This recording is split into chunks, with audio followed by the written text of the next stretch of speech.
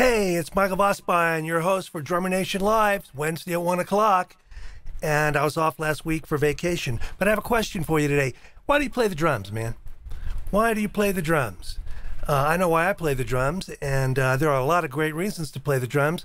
I want to help you find out what your reasons are. Stick with me. Let's get rolling. This should be fun. It's time for Drummer Nation.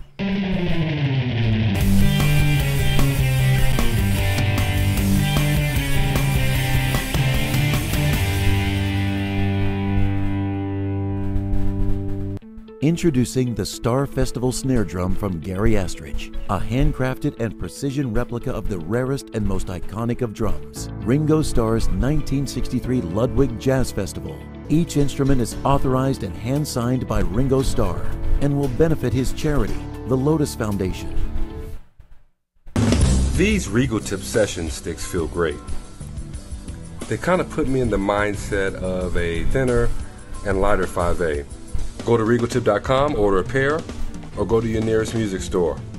Pick up a pair and let us know exactly how you feel about the stick. Hello everyone, my name is David Victor. I'm General Manager with the Craviato Drum Company.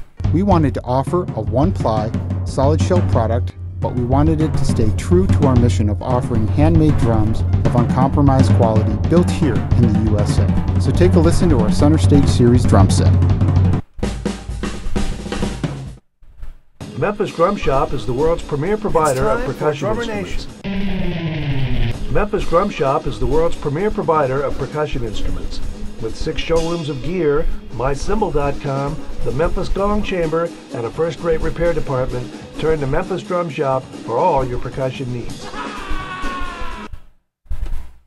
Oops, a little switching error there, but we got it in. You know, I was reading some marketing books this week, and they say if you want to appeal to your customers with whatever product it is, you need to, hearing voices, you need to appeal to the why. Why should they play your products? Why should they be interested in your products? Why should they buy it? Whatever it is. Coca-Cola, Mercedes-Benz, Drummer Nation. So it led me into thinking why. First of all, I know why I did the show. Let's start with that. When drummers get together, you know, 2 or more drummers in a room and fun breaks out pretty soon. That's a paraphrase from my friend Don Bennett. But if you've ever been to PASIC, you'll understand what I'm talking about. There are a lot of great artists that you can see and hear at PASIC, but you can catch them on YouTube, man. You get anything on YouTube. There are a lot of drummers you can communicate with through Facebook or personal emails, but they're all there. Many of them, thousands of them, are there at PASIC. So what you get from that is a sense of community. And we're going to talk about that some more. But I was really impressed with that every year at PASIC. Then when I had my company, we made an art out of picking people up at the airport or their hotel, getting them up to the shop, working with some cymbals with them. Maybe they needed to find some cymbals, get some lunch in them, get them back in time for sound check. But the rides back and forth and the lunches and the hang were always great, and I always thought, man, I wish I had this. I wish I had this on tape. So that was in the back of my head. Years ago when I was working a steady in Atlanta, a lot of us were working, and we'd get together after the gig. You know, there was a place called the Bucket Shop, and we'd do a hang at the Bucket for drummers, which we later called the Summit. It'd be a summit tonight, and that could be 4, 5, 6, 7 drummers hanging out. And, you know, we never really talked about drums much. We talked about everything. And if you're on a bandstand with your playing partners, you're going to find the same thing is true. And so I wanted to try to capture some of that for this show. I think what you really learn from hanging out with drummers is how to be a drummer.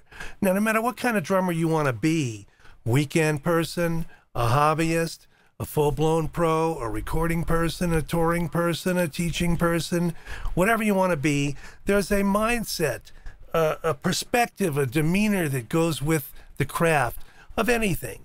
You know, I'm not a lawyer, but if I sat down for lunch with a table of 5 or 6 lawyers, pretended to be a lawyer, and somebody said at the end, hey, which one of these guys wasn't a lawyer? I think they'd know it was me, because I don't present myself as a lawyer. I don't carry myself as a lawyer. I'm thinking of, I've known some teachers who said they could tell when a kid takes his horn out of the case how well he probably plays, or she. There's a Miles Davis interview with Dick Cavett years ago. Miles is sitting at the chair with his horn, and Dick's got a horn.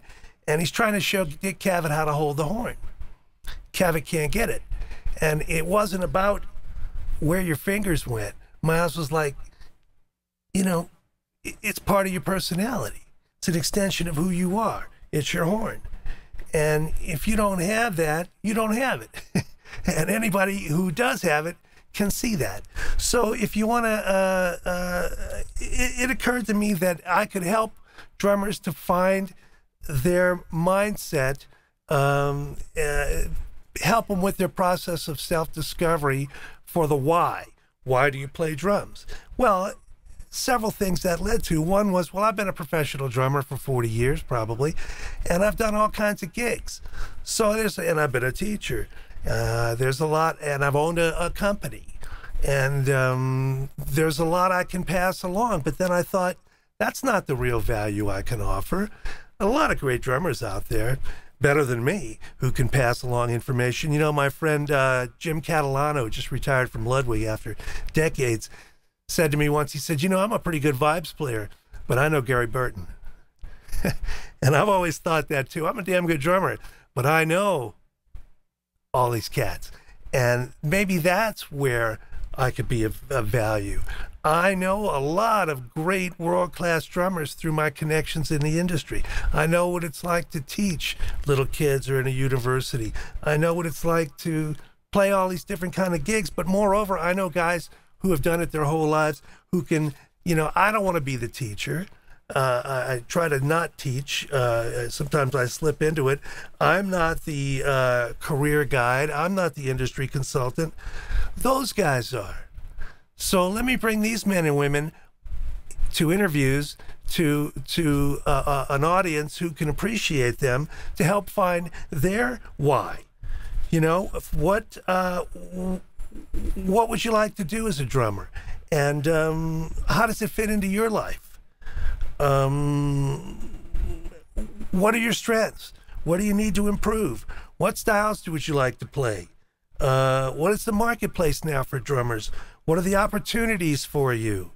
Well, you know, I could go on at length about, I played a lot of big band gigs, but Harold Jones, Butch Miles, Dennis McCrell will talk to me, and they have, and they can lay on some stuff on you that goes way beyond what I can. Those three guys all played with the Basie band.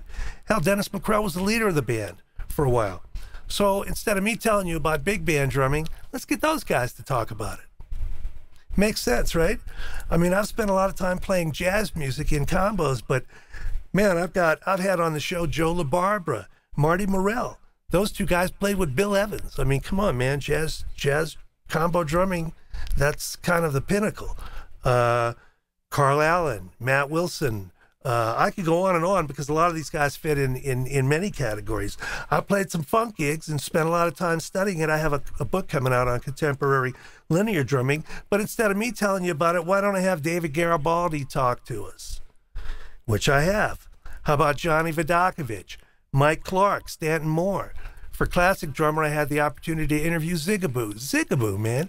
I mean, who cares what I think when you can hear it from Zigaboo, you know?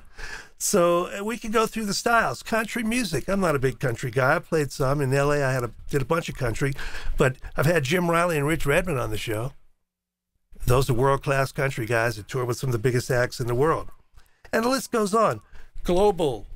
I don't know much about global percussion, but Jamie Haddad does. I can talk to Pete Lockett about Carnatic Hindu, you know, Indian Carnatic music. And he's going to offer a lot more than I can. I've been an educator, but I've also had Ed Sofon and John Riley and Dom Famularo. Classical music, Jack Bell, Bill Platt. It goes on. Rock and roll, Todd Sucherman.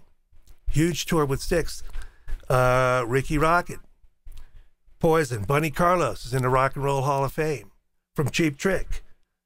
Billy Ward, Jason Sutter. I mean, I've got almost 100 shows of interviews, and the list goes on.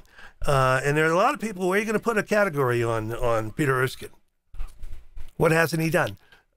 Country? No. He did an album with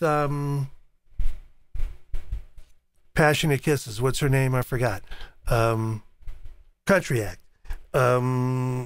Education, of course. Big band, combo, funk, fusion. Harvey Mason, we're going to put him in a category. You know, so these people have a lot more to teach than I do. And I, having them as guests, these are creative, self-actualized individuals in their respective fields as drummers. And they may, just by listening to them, I'm sorry, I distracted myself. I was looking for a comment thing here. Here it is. If you have any comments, load them in, okay? Anyway, I was looking to, I shouldn't have distracted myself, right? I do have a few inputs here. Business-wise, man, I've talked to Remo Belli. This is for Classic Drummer, but the interview is online. Don Lombardi of DW, Ron Dennett, Phil Hood, media guy, owned Drum Magazine for many years, Rick Drum, Colin Schofield, Armin Zildjian's right-hand man at Zildjian for a long time. And then in the live shows, I like to put it where I have a guest host or somebody bantering around with me and throwing topics out, like making a living as a drummer. I did that one last week. Labor and the music business. What's the role of a union in that? All kinds of music business type stuff, and I'm going to do a lot more of that. So the point is, who are you? And what do you want to do with drumming? And where do you fit in? And if you sat at a table of pro drummers, would you be the odd man out, or woman? Or would it be pretty apparent from everything you say and do that you're a drummer? Anyway, I call this connecting with the why, a process of self-discovery. Think about that for a second, and let's hear from some of our other friends.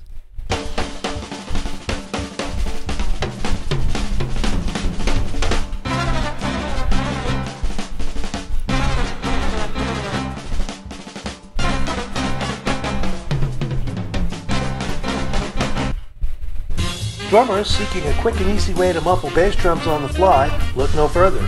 Muffbone offers an effective way to instantly dial in your sound in just a few seconds while seated at the kit. Find out more at muffbone.com.